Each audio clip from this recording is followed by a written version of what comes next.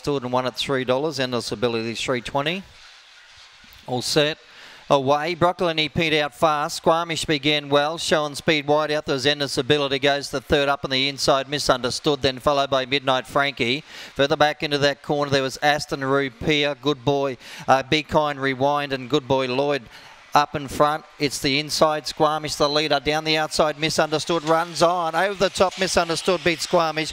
Midnight Frankie got third, then Broccolini Pete, then followed by Endless Ability.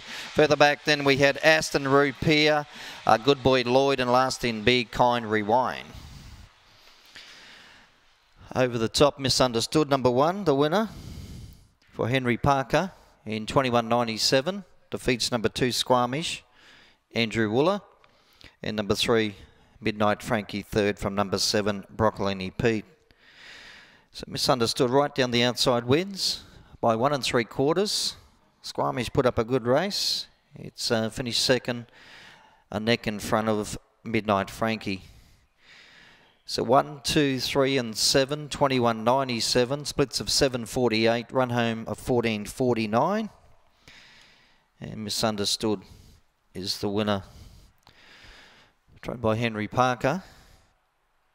2 Squamish second, Andrew Wooler. 3 third, Midnight Frankie for Brad Belfort from number 7, Broccolini Pete.